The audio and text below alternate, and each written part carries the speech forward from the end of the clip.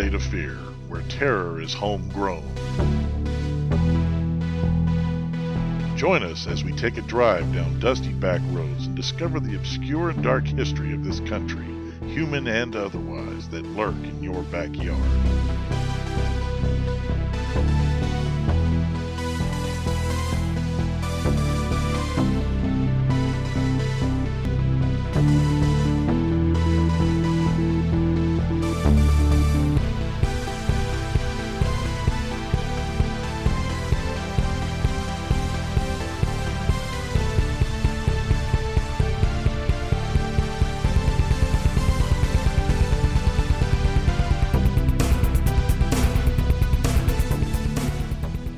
Hello, everyone, and welcome to State of Fear, episode 49, West Virginia. Today, we're going to start off with some weird West Virginia facts. James brings us a story on the legend of the Iron Maiden. And finally, we get Excellent. Finally, we discuss the Clay Massacre and the Little Shawnee Amusement Park. I'm your host, Chris, and the other member of Wild Stallions is my boy, James. What's up, James? What's up, my brother? How you doing this evening?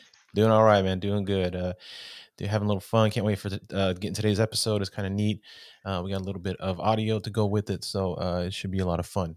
Fantastic. Yeah, we're getting to the end of it, man. We got we got this episode, and we just got two more, and season 1 will be a wrap. And that'll be it. We'll take a break, and then we'll bring you a fascinating season 2. Absolutely.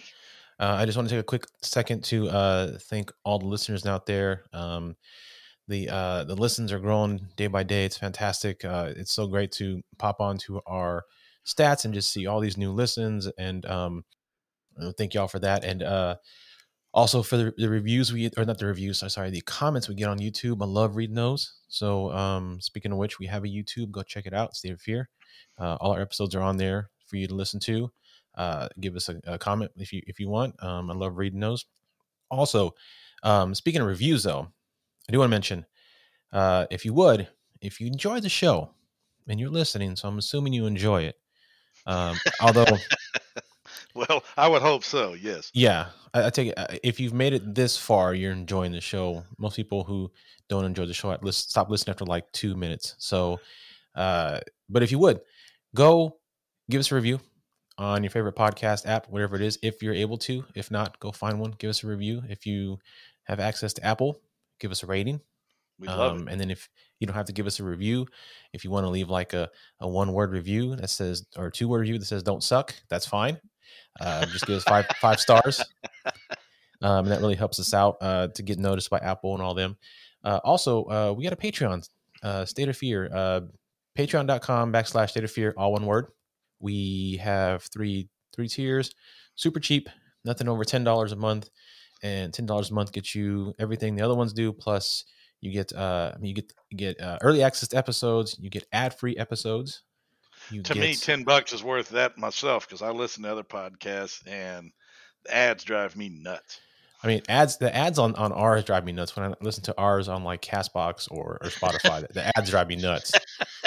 Yeah. Yes. But yeah, I don't like an episode starting with a Massacre douche. No, no, hell no. Yeah. If you're a guy, you instantly click. And what sucks is you can't fast forward past the ads. That sucks. No, you can't. No, that really sucks. But yeah, you'll get ad-free episodes of the show, a bunch of other goodies.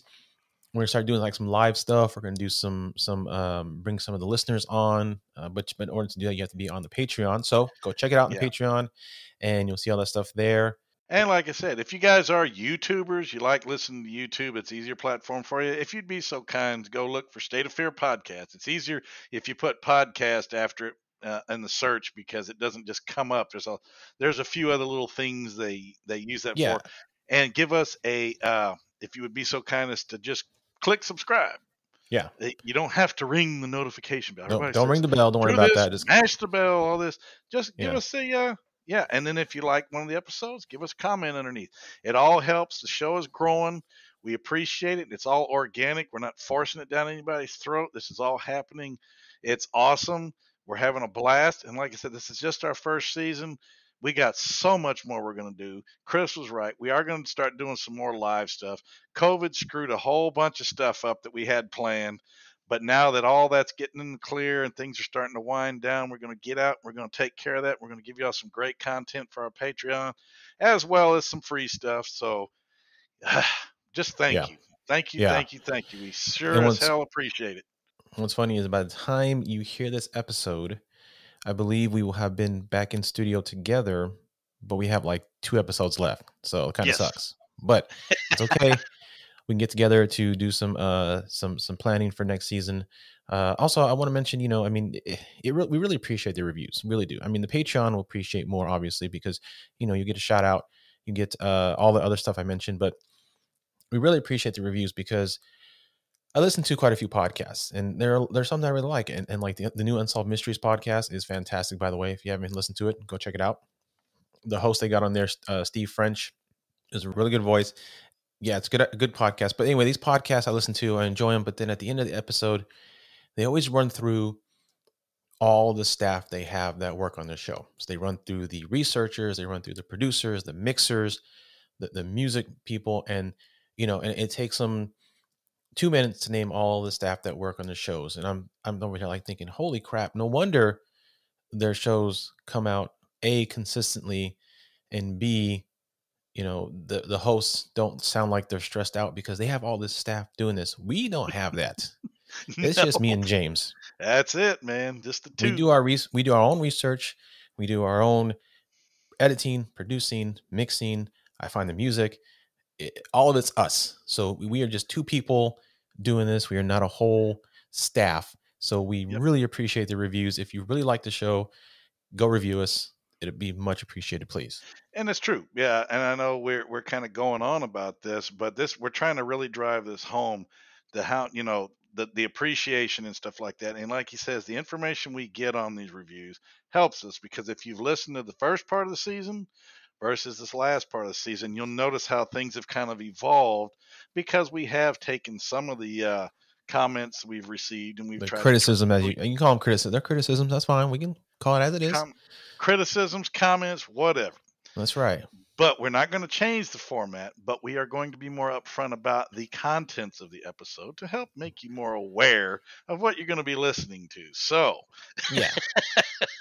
Yeah. Because like I said, I've been listening to podcasts lately, and Unsolved Mysteries and this other one, Strange and Unexplained. After every episode, they have like a whole list of people that they thank for all the stuff they do. I'm like, my gosh, if we had even half of their staff, man, we would be, coming out probably every day, probably with all the stuff we have. But, it's just 2 of us. We're doing it when we can. I got a baby looking for a house. That's right. We still love doing it. We still want to bring it to you guys. We get the listens. We know you're out there. You're listening. I see the numbers. Just give us a review. That's all we're asking. Please. Simple, easy. And give us a review if you want an X-File an X-Files postcard. I'll send you a postcard. I ain't sending you a gift card. Well, that might be for next season, but maybe. Yeah. So I'll send you a postcard. Hell, I'll send you a sticker. I'll send you a pin. Just review. Let me know you reviewed. Boom, out to you. That's all you got to do. So that being said, let's also talk about tonight's episode. So like I said, it's regarding the Clay Massacre in the Little Shawnee Amusement Park and the hauntings around the park. But before we get into that, why don't we go ahead and get into some of the weird facts of West Virginia? Why don't we? And before we do that, actually, I do want to say it was really hard to pick a topic for West Virginia. Let me tell you. You want to talk about an abundant wealth of crazy stories, cryptid creatures. Yeah, I mean, West Virginia is like it's a virtual circus of paranormal. I mean, obviously, we got the Mothman. That's the biggest one, is the Mothman. Yeah. We got Sheep Squatch. We got Chupacabra sightings. We got the mummies of Philippi, or whatever it's called, the Weeping Woman statue, the Braxton County monster. I mean, there's so many things in West Virginia to go over, and to find one that, like, I hadn't heard of Little Shawnee Amusement Park, so this was all new for me learning this. But to finally find something like that in West Virginia, I was like, okay, we'll do this first. Eventually, we'll get to Mothman because we both love Mothman. Absolutely love Mothman. Now, that's a badass cryptid right there. Mm-hmm. But anyway, so I just want to say it was really hard to find something, but I'm glad I did. All right, let's get on to the weird facts. Do it. All right, you. I think You're I first. start. So, in Parkersburg, West Virginia, there's a graveyard statue that is in the center of a local legend. A statue known as the Weeping Woman sits in the Riverview Cemetery and looks over the Jackson family plot, relatives of General Stonewall Jackson. Legend has it that during a full moon, the statue stands up and wanders through the cemetery, weeping over the conflict between the North and the South. Oh, hell no. Visitors visitors have reported seeing the statue move, and the weeping woman has been photographed with her hands resting in different positions. That is cool. We need to go check that out on a full moon. Yeah, no kidding. Absolutely. In West Virginia, it is legal to gather roadkill and use it for several purposes, including a food supply. Yipe. Yummy. But West Virginia, hillbilly capital of the world, news my Oh people. yeah, that's right. When the roadkill law was passed, the residents of Pocahontas County decided to celebrate their new source of food. They held a roadkill cook-off festival. Yes, you heard that right. A roadkill cook-off festival, which became a yearly event.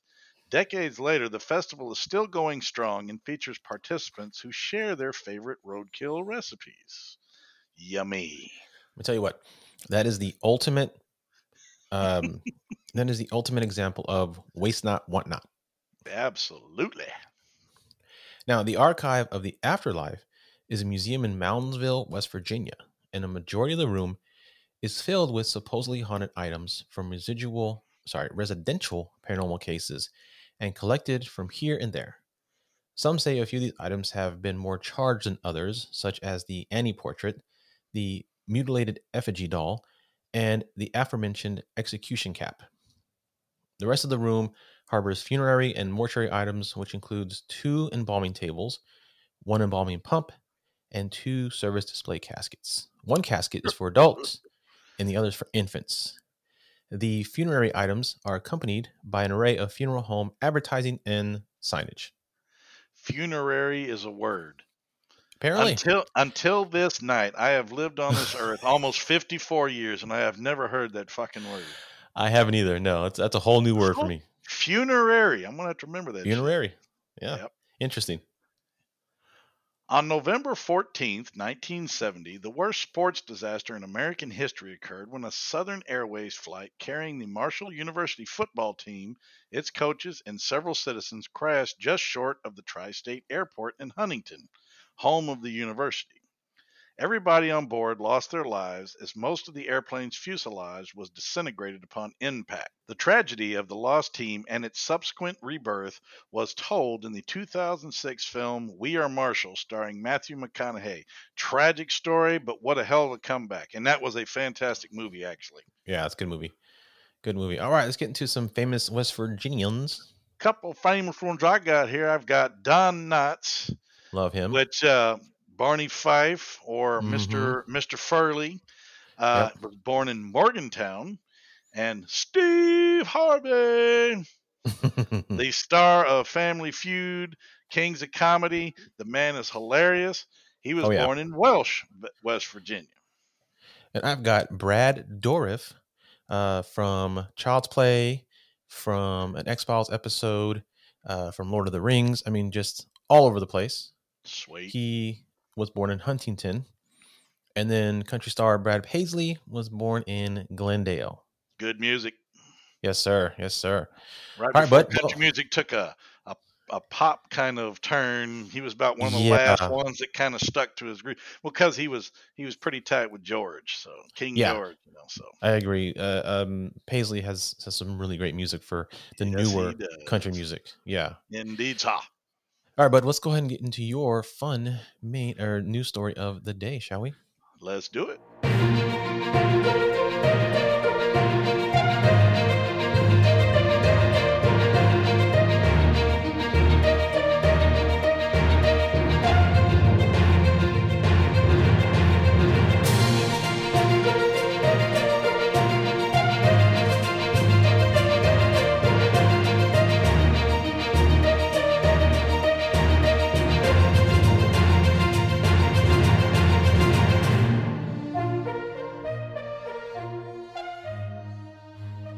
always want at this part. I always want to go. Good evening. This is Ted Koppel.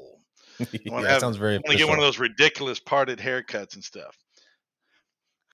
All right, our story tonight is the Iron Maiden torture device or sin cleanser. Film at 11. Send This is cleanser. also, yep, Oh Lord, this is from the Ripley's Believe It or Not, which I love very much, almost as much as Metro.uk, but they haven't had really anything too sharp lately. it's a lot more Sto- fun though. yes, it is. Story is dated March 4th of 2021. The early Middle Ages have been dubbed the Dark Ages, unfairly considering nothing more than just that, a barbarous period of fascinating and terrifying relics like the Shand Flute, the Shame Flute, due to the presumed the Shame Flute. Shit, that sounds like I just a don't know, euphemism. man. Sounds like a Yes, it euphemism. yes it does. Due to the presumed lack of cultural advancement prior to the dawn of the Renaissance, many historians argue that this doom and gloom nickname is an inaccurate description of an era that was, in fact, an intriguing, vibrant time, marked by great social and economic change. However, knowing what curious contraptions came out of the Dark Ages, as we Ripleys believe the name is quite fitting. Cue the dreaded Iron Maiden. The Iron Maiden of Nuremberg. Throughout history, there have been contradictory accounts of this grim, vertical standing coffin laced with spikes and similar methods of torture. The most famous Iron Maiden legend, I always want to do the guitar thing, is Oh that yeah, of me the too. is that of the iconic Iron Maiden of Nuremberg, which alleged which alleges it was built at the turn of the 19th century and was later shattered by bombing raids at the end of World War II. The history of the Iron Maiden of Nuremberg is almost impossible to verify, as is the case with the alleged medieval use of the Iron Maiden in general. But this infamous instance of the device certainly proves a grim and fascinating tale to tell. Man, that's a tongue twister. Tale to tale to tale. You did a great job though. Initially known as the Nuremberg version, legend has it that this device was adorned with the bust of the Virgin Mary and utilized against non believers. The Inquisition, it said, employed it against their victims, using a Nuremberg constructed maiden designed specifically not to instantly kill, but to prolong pain as much as possible. Its blades were long and vicious, but carefully placed so as not to cause fatal damage to the body at first. I But like wait, that. there's At, more. at first, yes. With the Iron Maiden, it's not simply about the puncture wounds or the repeated opening and closing of the doors. That would suck. What But the the hell? ice, I know, but the isolation, darkness, and silence in between, yeah, that would suck. The Iron Virgin, for all its cruelty and horror, may not have simply been intended as a plaything for the sadistic. As far as an inquisition was concerned, physical pain in this world was liberating and sin cleansing. I have heard about that. People self flogging and stuff, with those damn Oh yeah. things. Mm-hmm. If anybody Mm-hmm. ever saw, what was that movie Da with, Vinci Code.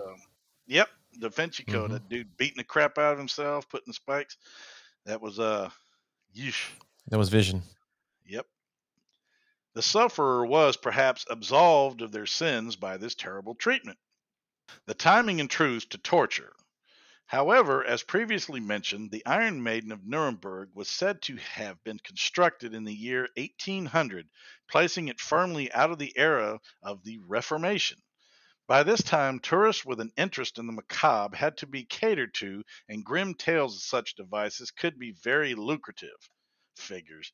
An Iron Maiden with the face of the Virgin Mary was a real showstopper as a medieval torture device, even if it may have actually been, as has been reported, a simple exaggeration of the Schandmantel or a shame cloak, a barrel of sorts that unseemly members of society were forced to wear as a sort of mobile stocks. Some of the Iron Maiden's notoriety in popular culture can be attributed to Johann Philipp Sabankes, a historian of the 18th century who wrote a dubious and dramatic account of the execution of a forger of coins in the 16th century. Whether the maiden had existed and had been used prior to this, either the Iron Maiden of Nuremberg itself or a device of the same name is up for debate. But versions of the machine began to be created by those of vicious disposition. With that, it cemented its place in the public consciousness. The inspiration for the maiden. The earliest mention of the device, akin to the Iron Maiden, can perhaps be attributed to Polybius. He wrote the Apega of Nabis, which was designed by the cruel tyrant Nabis. He assumed rule of Lacedaemon after Machanida's death in 207 BC and set about consolidating his iron grasp of the ancient Greek city state in the cruelest ways possible. Nabis is said to have wrested every ounce of wealth from his people that he possibly could, torturing those who did not yield to him in the most horrific ways. His wife, Apega, was the inspiration for the most grimly created of these methods. The Apega of Nabis, a figure of a woman studded with vicious spikes in its arms and chest. Intoxicated victims were said to have been placed in a room with the ghastly statue, and on touching it would be pierced by its many sharp spikes. Why the hell would you touch it? Because they're intoxicated. They don't know what they're doing. I know. They're The stumbling Apega and bumbling. No shit. The Apega of Nabis, or Iron Apega, was said to have been a fitting homage to a woman as vicious, greedy, and bloodthirsty as her husband, but it was also fascinating creation. An elaborate system of switches is reported to have allowed Nabis to operate this sophisticated contraption personally. Jesus, godly. Yeah, no shit. Another example is the monstrous brazen bull. This story dates even further back to Phalaris and his rule of Acre. See, look at all these damn names. James, I gotta say, you pick fascinating stories. I really enjoy them. You also pick ones with the most difficult words in the English language ever. Every time. As you can tell. Every time. This story dates even further back to Phalaris as his rule of Acarus, now Sicily. Every bit as vicious a ruler as Nabis, Phalaris was delighted when his sculptor Perilius presented his latest work, a brass statue of a bull featuring a complex system of piping and room for an adult human to fit inside. Wait, this is horrible. I've heard of this. Oh, yeah, I hate this one. It's reported that Phalaris delighted in trapping those who displeased him inside the device, steadily heating it over a fire until they perished in agony. The anguished howls of the victims were converted to bull-like roars by the pipes. That's some cold-blooded shit. Actually, it's pretty hot. Yep. Both Apega and Nabis and the Brazen Bull make for a grim, fascinating tales, but the question is, were they real? Physical devices that were actually used? There are accounts that Phalaris perished in his own Brazen Bull after Telemachus seized power, but ancient Greek historians are also known to have told implausible or inaccurate stories of certain events. Were these hideous machines allegorical of the cruelty and greed of their quote-unquote owners? It's tough to know for sure, and the same is true of the Iron Maiden. Whether the Iron Maiden of Nuremberg was really used or not is impossible to say, but the strength of the legend around it speaks for itself. But, believe it or not, Robert Ripley acquired the Iron Maiden of Nuremberg during one of his travels to Germany. He is said to have carried the 8-foot-tall device all the way home to join his growing collection of exhibits. Shaped like a coffin lined with 13 sharp iron spikes, this piece continues to have a home in Ripley's collection today. And looking at the picture, yeah, it looks like these spikes only pierce the upper half of the body, like the arms and the outer chest areas and stuff. Not lethal, of course. No. But yeah, legs just hang there. So, yeah, man, but that's the story. Man, I love that medieval stuff, though. I do love that medieval shit. They definitely got creative with how they torture people, man. Yeah, that brazen bull, I hate that one. I've seen that used in movies and stuff, and that's just that's it. Horrible stuff. We're gonna have to make a stop at the museum when we get on our road tour. Yes, sir. Yeah. Y'all think we crazy, but we going. We doing it at some point. Yeah, it's happening. Yep.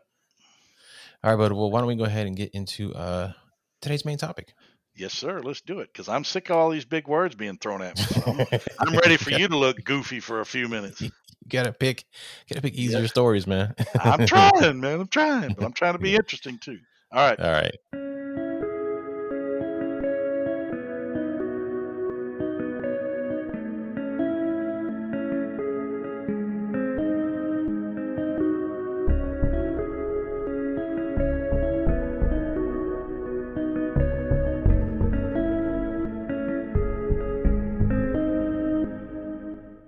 So as I mentioned, today's topic is on the Clay Massacre and the Little Shawnee Amusement Park. I hadn't heard of this amusement park, but apparently it's this really small, rundown park that was open for a very short time. Well, probably a couple of decades or so, but apparently had a couple deaths on site, and supposedly the hauntings of the park are those deaths. But we'll get into that later. It's been on, man, like 3 or 4 different shows. Has it now? Okay. Yeah, including Ghost Lab with the Kling brothers. And we'll hear from them in a bit later when we get into the actual park. But first, we're going to discuss the Clay Massacre. So, Mitchell Clay moved onto 103 acres of land with his wife and 14, hear you. I say, boy, 14 children in 1775. Well, it is 1775 as well. Oh, that's true. There's no TV, no radio, no podcast, no nothing. No. There's dark rooms and lots of love going on, let me tell you. Yes, sir. Now, this plot of land that he moved onto was in the western section of Virginia, because at the time, West Virginia was just Virginia. West Virginia didn't become West Virginia until 1863. So technically it was Virginia, but it was in the section that would become West Virginia, which is why it's still be included in today's story. Now, cool. The family began to cultivate and live off the land, and for the next 8 years, they prospered through a mixture of livestock, tobacco, wheat, an orchard, and a kitchen garden.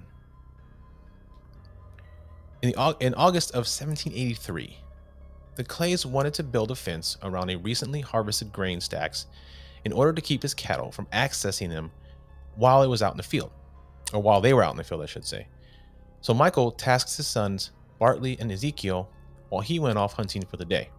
As Bartley and Ezekiel were busy building the fence, their sisters were at a riverbank doing the family washing, while their mother and youngest siblings were at home doing housework. Unbeknownst to all of them, a small group of marauding Shawnee Indians were making their way towards their land. They first reached Bartley Clay, who was shot dead instantly. The shot echoed through the area, reaching the girls down at the bank, who immediately took off for home, and their path led them to right where young Bartley lay dead. They ran into some of the Shawnee Indians, and one of the older girls, Tabitha, watched as one of the Shawnee attempted to scalp Bartley. Oh, damn. Being a rough frontier badass, she leapt into action and attacked the Shawnee Indian, reaching for his knife. Unfortunately, she was overpowered and stabbed to death, and they were both scalped. Damn. Yeah. While all this was gutsy. going, it's very gutsy. Oh yeah, absolutely. While all this is going down, Mrs. Clay watched helplessly from her house. At the same time, a piece of shit named Lincoln Blankenship came to call on the Clay house. Mrs. Clay begged Blankenship to jump in, shoot at the attackers, and help save her daughter Tabitha's life. Unaware that Blankenship would be the prototype for the cowardly lion, he turned tail and fled to the nearest town of New River to report the attacks on the Clay. History has not looked fondly on him since then. Well, he's a punk-ass coward. He's a punk. Now, let me tell you something. He is a punk bitch. Yep, he's a definite punk bitch. Yeah, I ain't no punk bitch, but he's a punk bitch. Meanwhile, Ezekiel was captured and taken as prisoner, and the attackers fled into the woods. Now, Mrs. Clay, also being a badass frontierswoman, managed to bring the bodies of Barkley and Tabitha into the house and laid them on a bed, and despite being completely distraught, gathered up her remaining children and rushed them all 6 miles away to the nearest neighbor's home of James Bailey to get help. 6 miles. 6 miles, man. Man, them were the days. I mean, yeah, it's bad. It's bad when when critical things happen, but that kind of spacing out nowadays be That's kind what of you're looking for. that'd be desirable. Yeah, that's exactly what I'm looking for. Mm-hmm. Mr. Clay eventually made it home and discovered his worst nightmare. Upon seeing his two children's bodies and no one else around, he assumed they'd all been captured. He left his homestead and headed to New River for help. He managed to make it to New River the next morning and reached Captain Matthew Farley. Captain Farley gathered a posse together of men, including Mitchell Clay, Charles Clay, Mitchell Clay Jr., James Bailey, William Wiley, Edward Hale, Joseph Hare, Isaac Cole, John French, and Captain James Moore. The group went up to the Clay residence to bury the two Clay children, gather clues, and plan the next move. Now, from what they could tell, once the Shawnee left, the Shawnee broke into two groups. One went down the west fork of the Coal River over Cherry Pond Mountain, and the other group went down the pond fork of the river that went down the other side of the mountain. The posse decided to follow the group that went down the pond fork route. They caught up to them at night, positioned themselves both above and below the group on the hill, and they waited until dawn to attack. When morning broke, one of the early rising Shawnees spotted Edward Hale, and before he could warn the others, Edward fired and shot the native dead. However, the gunfire awoke the rest of the group. No. Yeah. Yeah. Now, in the chaos that followed, two of the Shawnee were killed, and the final one wounded. The remaining native is said to have begged for his life. However, upon finding that Ezekiel was not with the group, and remembering what happened to his siblings, 12-year-old Charles Clay killed the survivor. He killed him. He killed my name is Charles Clay. You killed my brother. Prepare to die. Prepare to die. That's right. Since the posse chose the wrong group to track down, the group that had Ezekiel made it all the way to Chillicothe, Ohio. Holy shit. Yeah. Mm-hmm. Damn. Boy, that's a long way. Yeah. They screwed the pooch. Oh, let me tell you, they did, because once they got there, they tortured Ezekiel and then burned him at the stake. Oh man. Mm-hmm. If I was Ezekiel, I'd be pissed. I would come back and haunt every member of my family. Relentlessly. Oh yeah. Now, the two Clay children were just the latest to be buried on the land. According to lore, the land was once the site of a large Native American settlement and burial ground that thrived far before European settlers. As many as 3,000 Native Americans are thought to have been buried under the park. Whoa. The land sits empty for the better part of 100 years until the 1920s, when a Conley T. Snidow. When Conley T. Snidow bought the land and began erecting an amusement park.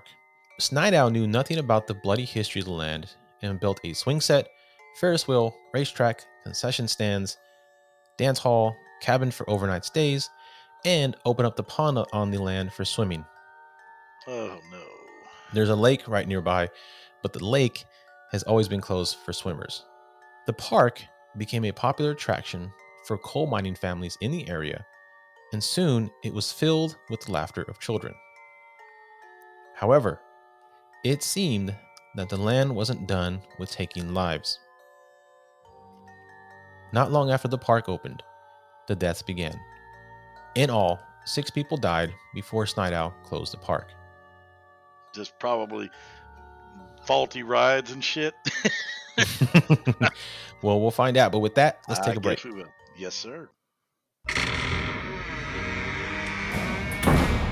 Well, hello there, little black kitties of the night. Come and join me, your host, Deadly Debbie, as we go through my creepy files and listen to real-life, strange but true stories from people all over the world. Explore the weird and wonderful in my weekly podcast with Deadly Debbie's Creepy Files. The deaths included a boy whose mother left her son at the park in the morning, planned to return later to pick him up. However, when she returned, he was nowhere to be found. After a search of the grounds, his body was found floating in the swimming pool he had drowned. There was also a boy who drowned in the lake, even though swimming wasn't allowed in the lake. See, now what the hell? Who's looking at? Where are the parents? They drop him off and say, "Have fun, Yeah. bye, I'll be back later." That's true. I guess so. Yeah, it's. Mhm. I remember getting dropped off at places like that when I was. I little did and too, stuff. but I wasn't Yeah. dumb enough to drown. The pool was quickly and quietly filled up with sand, and no one spoke of the death. Then, in 1966, a little girl in a pink ruffled dress met her end after climbing into the swinging, circling set. While on the ride, a truck backed into the path of the swing as the swing moved forward and killed her. The park was closed in 1967 after a failed health inspection. Of all things. Yeah, the rides are killing people, but this hot dog stand is filthy. Close it down. Good one. Jeez. I guess the sausage on a stick wasn't healthy. No, apparently not. The rides were funnel cakes are all screwed up. Corn on the cobs, all nasty. The rides are perfectly healthy, just not the hot dog on a stick. I guess, man. The ride sat there, rusting in the wind, vines and untamed grasses growing around them. Flash forward 18 years later, a former employee of the park, Gaylord White, purchased the land and park with plans to reopen it. The original rides had all been sold off when the park closed, but White decided that the swings and Ferris wheel were important to the park. They purchased a Ferris wheel and a set of swings from New Jersey. When they ran the serial numbers, they found that what they had was the original swings from the park. Ooh. With the core of the rides in place, the Whites added some smaller kiddie rides, paddle boats, bumper boats, and a stage for entertainment. On the 4th of July weekend in 1987, the Whites had bands playing 24 hours a day, and with an admission of just $1, he said he thinks they saw close to 10,000 people. After 3 years, though, skyrocketing insurance rates forced the closure of the amusement park, and the Whites began holding fishing tournaments and other events to keep the property active. However, while working at the section of the land in the early 1990s, the bulldozer working in that section started digging up arrowheads, pottery, and pots. But no bones. Work stopped, and White had a team from Marshall U come down and work on the tract. Their work uncovered the Native American graveyard, digging up some 3,000 bodies buried there. Holy crap. So this is very much like the poltergeist story. Yes, it is indeed. In the mid to late 1990s, Gaylord, his wife Jewel, and their son Gaylord Jr., who passed away in 2013, began offering campfire stories and tours of Lake Shawnee during Halloween week. With so much tragedy and history in one place, interest in Lake Shawnee grew. Paranormal groups and ghost hunters began contacting the Whites for permission to visit. Now, White has claimed to have had experiences at the park. He says, quote, "Sometimes a swing seat will start to move underneath your hand until you feel cold air blowing through the seat." Gaylord White, too, told the Travel Channel, "And when you get to the middle, you find something warm, and we believe that's her spirit." He claimed to have even seen the little girl killed on the wheel, her dress covered in blood. Quote, "She looked at me, and as long as she looked at me, I couldn't move," end quote, he said. In recent years, the phone calls have increased significantly as people read about Lake Shawnee on the internet. Those calls haven't just been from individuals, though, as networks such as the Travel Channel, Discovery Channel, ABC Family, and National Geographic have all filmed on site at Lake Shawnee. White has even done a phone interview with the Howard Stern Show. Everyone, he says, wants to know if Lake Shawnee is haunted. "What's your definition of haunted?" he asks. Quote, "I don't have one, but there are strange things that happen here all the time," end quote. When the Discovery Channel filmed, White says one of its investigators got stuck in the old ticket booth and went into such a panic she had to go to the hospital in Princeton. Quote, "She couldn't get out and she was yelling for help," end quote, he said. Quote, "It was just a push door and she was pushing, but she couldn't get out." While Clay II won't speak of any personal creepy Lake Shawnee experiences, he does, however, say his father had an encounter with a little girl who lost her life on the swing years ago. Dad was on the tractor mowing the field, and he kept feeling a weight on his shoulders, White said. He didn't know what it was, so one day he felt the weight, and he turned around, and the little girl from the swings was there. She was in a ruffled dress, and she just appeared. He wasn't scared, but the only thing he could think of was, quote, well, if you like this tractor so much, I'm going to give it to you. Here, take it. Hey, You can have it. Leave me alone. Are you want me to push you? Want me to push you on the swing? Just don't kill me. So he got off it and just left it sitting there. It's still sitting there where he left it in the late 90s. With the deaths of her husband and oldest son, Jewel White said she wasn't sure how she would continue to run Lake Shawnee. So she called upon her other children for assistance. Today, she and Chris, along with other volunteers, take care of the property, give tours, answer calls, and take care of the website. In 2014, Lake Shawnee's Halloween activities underwent a bit of a change as they shifted from campfire tales and tour to the Dark Carnival Lake Nightmare, haunted attraction that went around the lake, swings, and Ferris wheel. The park also hosts paranormal tours monthly. Due to these local legends, the park was featured on television series such as Scariest Places on Earth in 2002, where it aired on ABC Family, on the Part 5 episode of Most Terrifying Places in America, which aired on the Travel Channel, as well as Season 2, Episode 18 of Ghost Lab in 2010, and on the paranormal TV series Most Terrifying Places, which aired on Travel Channel in 2019. The Ghost Lab episode was released on November 27th, 2010, and right off the bat, let me tell you, James, these shows are terrible. First of all the shows are terrible. All the ghost shows are terrible. They're all terrible, in my opinion, all of them. But it shows why these are terrible. So whoever edited this episode, and it was probably Discovery Channel, obviously, when they start talking about the deaths, they include graphics of a couple of newspapers with headlines recounting the two deaths that we described earlier, the girl on the swing and the boy who drowned.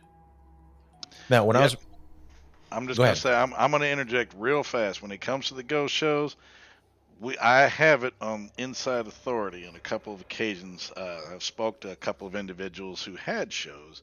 They will remain nameless, but we're told that producers interfere with their production, screw with their evidence, and do all kinds of stuff. So I don't blame the shows. I don't blame the guys on the shows as much as I blame the people behind the production.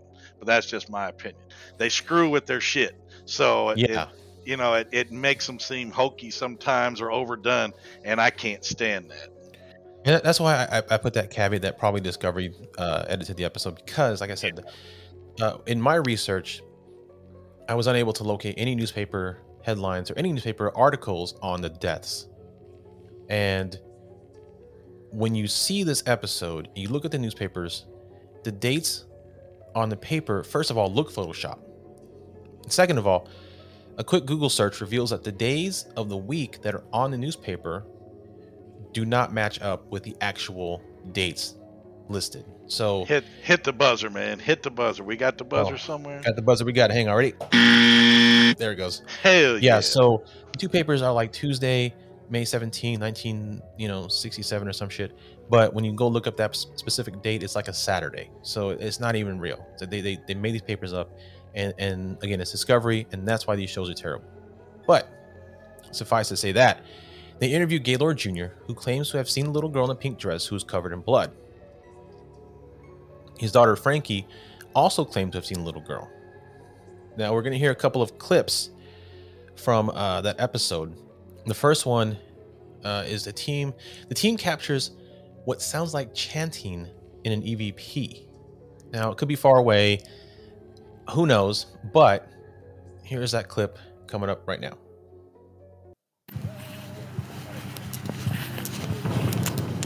Oh my God. Sounds like chanting.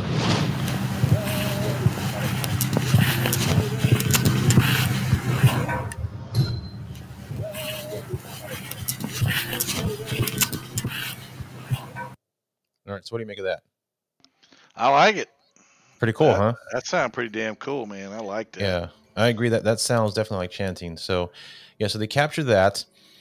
Then they go on to, do the more investigation, whatever. So it's interesting that they're talking about the land and how, and they find out, it was previously Native American land and all that stuff. And they talk about maybe like there's a curse in the land, and they bring up another curse, the curse of Chief Cornstalk from Point Pleasant, West Virginia. And they mentioned that the curse of Chief Cornstalk might have had something to do with 2 plane crashes, a toxic chemical spill, and the Fairmount Coal Company disaster in the area. But they make no mention whatsoever of the bridge collapse nor Mothman at all. That's just wrong. It is, because there have been a couple of documentaries who've mentioned that perhaps Mothman was part of the Chief Cornstalk curse, So why not bring it up? I don't know, man. Because we ain't writing the show, I guess. Exactly. Discovery done jacked it up. We need to take over Discovery and run that show. Yeah, it's not Discovery anymore. It's just all ghost shit. So then they decide to activate the land, I should say, by bringing a jump house and some carnival games onto the land and having them go sort of create what do you remember what they called it, James? What was that? Whenever they recreate the noise and the energy of an area, what do they had a special name for it. I don't remember what it was. Recreate the noise. Yeah, like they would, like in like a big band house, they'd have a band going to get the music going to help sort of like in other words, they go back and they try to repeat. Trigger object. It was trigger objects. What it was. Trigger. There you go. Trigger. Yeah. So they do that with the carnival games. But the problem with this is, and again, it's the episode. Each episode was 2 locations. So this episode, the Shawnee Park was only the first of 2. So they only gave it like 25 minutes of the show. And I'm sure they didn't have enough time, but they bring in this carnival stuff to activate the land to try and contact the 2 kids that were killed at the carnival. However, my problem with this is that they completely ignore the 2 Clay children that were killed way before that.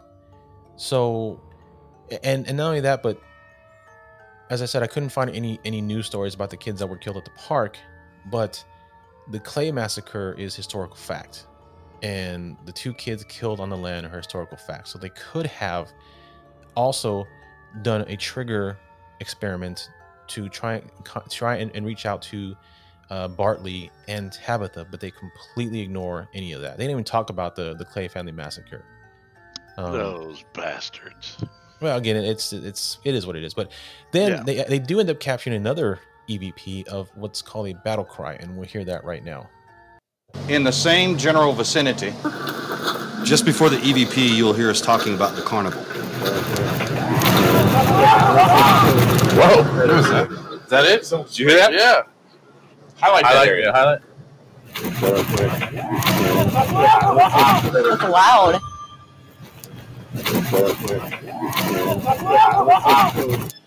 Like a battle cry. pretty clear battle cry kind of a sound. It's whatever it is. It's angry. So that do you hear that cry at the end there? Hell yeah, man. That's damn good EVP. Yeah. So that's what they capture, and that's pretty much it for the episode. The other shows, most terrifying, don't really have investigations. They're just recounting what we did, basically just the massacre, as well as the carnival or the rides and the deaths, whatever. So there's no investigation, there's no evidence to play. But yeah, man. So that is the story of the Clay Massacre and the Little Shawnee Amusement Park. It's still there. The ride is still there. So again, when we take this fantastic fucking field trip we're talking about, we've got to go and investigate the Little Shawnee Park. Yep. We've got to make a list of all this stuff and check it out. Absolutely. Yeah, man. So I thought it was a pretty cool story. I had never heard of the park. It looks like a cool place from the pictures. It looks creepy as hell. So, I'm looking forward to eventually getting our ass out there. Hell yeah, man. Creepy is good, man. Creepy is good. So, guys, I hope you enjoyed the episode. Looking forward to Wisconsin next week. Yes. Got some fun planned for that. In the meantime, what can they do to support us, James? Well, my friend, we have our Patreon page, and if people would like to go there to support us, it's patreon.com/state of fear. We have 3 levels, as we mentioned before. We have $1, $5, and $10 levels. Each level, of course, comes with progressively better prizes and access, bloopers, all that good stuff. And also, please, please, please, please, if you watch YouTube, if you do YouTube, go to there, find our podcast, go ahead and click subscribe. You don't have to do the notification bell. I always hate when they say, click that notification bell, blah, blah, blah. Just mash the subscribe button for us. Anywhere you listen to podcasts that allows it, if you would be so kind as to take the time to either review individual episodes or review the show as a whole, we'd appreciate that as well. All this stuff helps us. Like I said, our listenership is growing. It's steadily growing, and for season 1, we're very pleased with the results so far. Again, like I said, it's just me and James. We do the whole show. We do this show and What the Suck. We do the research. We do the writing. Not the writing. We create the outlines for the topics. And I mix it all later. So it's just 2 of us. That's it. Not a whole crew of stuff going on. That's it. So, you want to hear, do you like what we're doing? Let us know. If you don't like, still let us know. Just tell us something. So, all right, buddy. Well, why don't we head on to Wisconsin and see what kind of weird stuff they got going on over there? Cheese! Oh, cheeses. I'm going to get me some cheese. Cheese Is not weird. Cheese is fantastic. What are you talking about? Cheese. All right, buddy. We'll see you on the next state. Let's get on down the road, brother.